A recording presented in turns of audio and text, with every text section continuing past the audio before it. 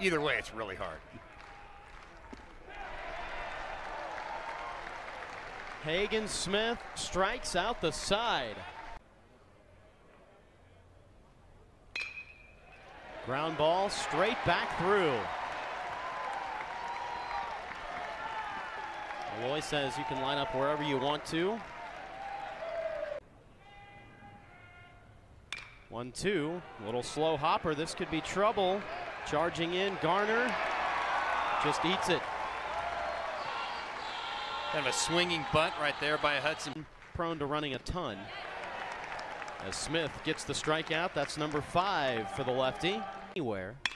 First pitch to Jones is sliced down into the right field corner. McLaughlin in, Aloy right behind him, and the Razorbacks take the lead here in the second.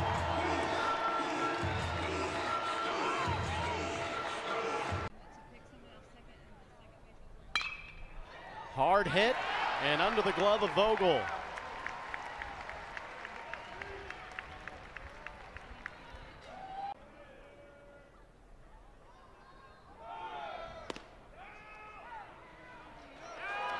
Throw gets past.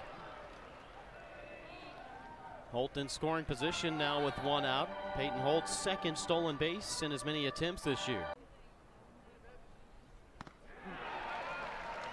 There's the double-digit strikeout number.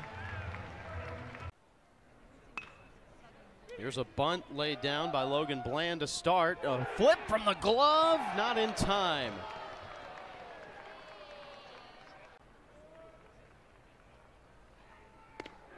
Got him swinging. Cody Frank picking up right where Hagen-Smith left off. 1 left stranded for Murray State. 7th inning stretch time at Baum Walker. Away in the zone. Called strike 3.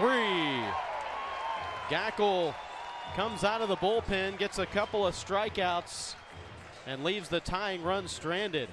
How about probably something a home state kid wants to do. Diggs smokes this back through. That's the first time that the top third of the Razorback order has been on base today. Second base. This bounced through the right side. Stop sign given. No sense in chancing it there with nobody out in the inning. Second base.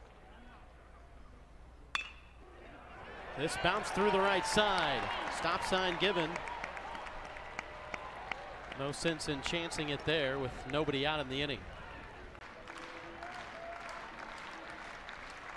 Pitch. Got him swinging.